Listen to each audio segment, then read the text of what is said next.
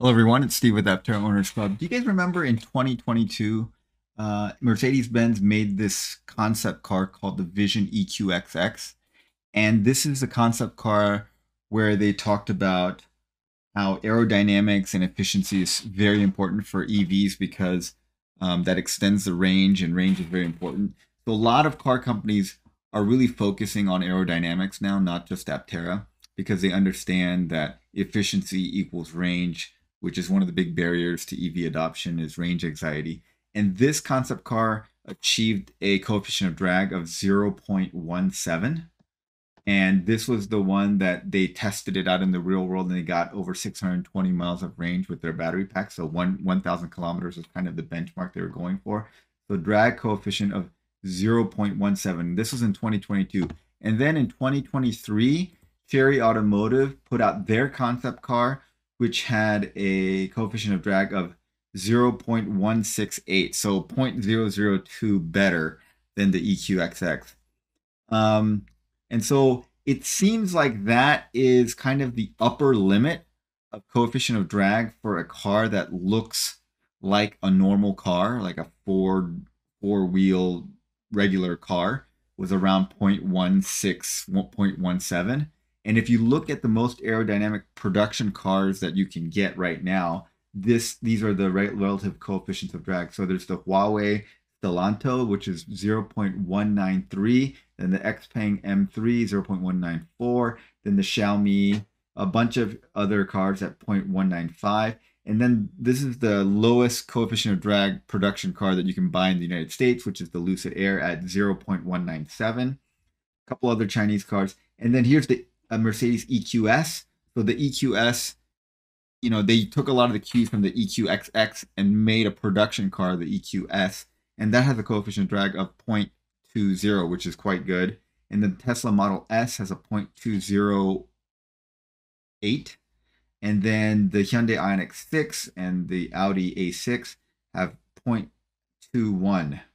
So that seems to be zero point 0.2, 0.19 seems to be the upper limit of production cars, and 0.17 seems to be the limit of cars that look like normal cars, even in a concept car. If you look at production cars that are not available now, but were available at some point in the past, the leaders would be the EV1. It's amazing that the GM EV1, which is the first EV, in modern EV, it achieved a coefficient of drag of 0.19, so better than any of the current coefficients of drag of any currently available production car.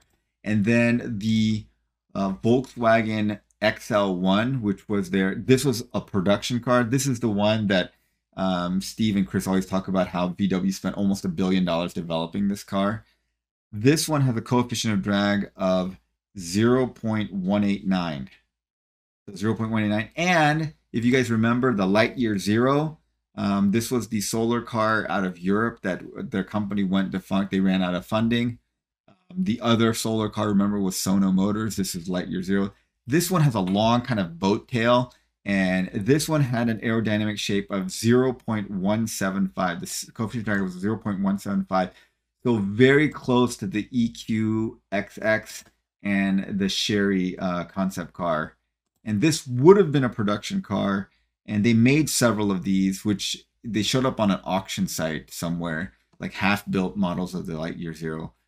So this is still, it looks a little weird. It's very elongated and it has an unusual shape. But they did achieve a coefficient drag of 0.175. So it seemed to me that 0.17, 0.16 is probably the upper limit of coefficient of drag that you can get in a sort of traditional looking car package. However, just last week, Hyundai announced that they achieved a coefficient of drag of 0.144. That is very close to Aptera's claimed coefficient of drag of 0.13. And this is a picture of the Ioniq 6, which is 0.21. So a very aerodynamic car, but not 0.144. But they said it's a sedan that looked very similar to an Ioniq 6.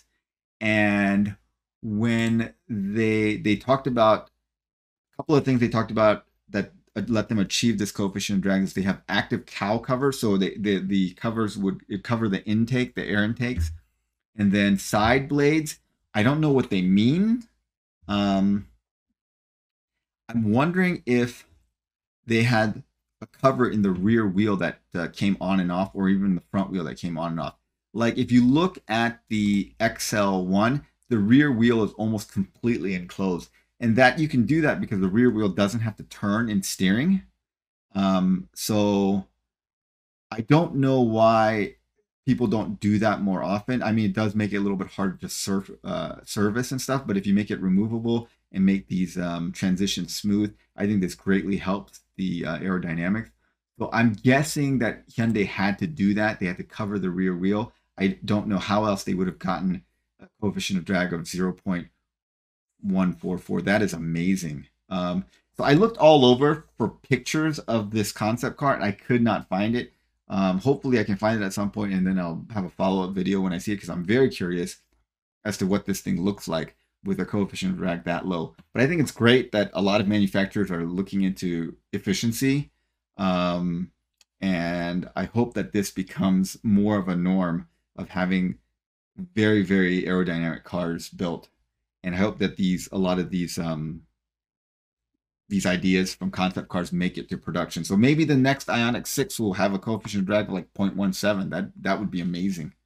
All right, thanks for watching, guys. Have a great day.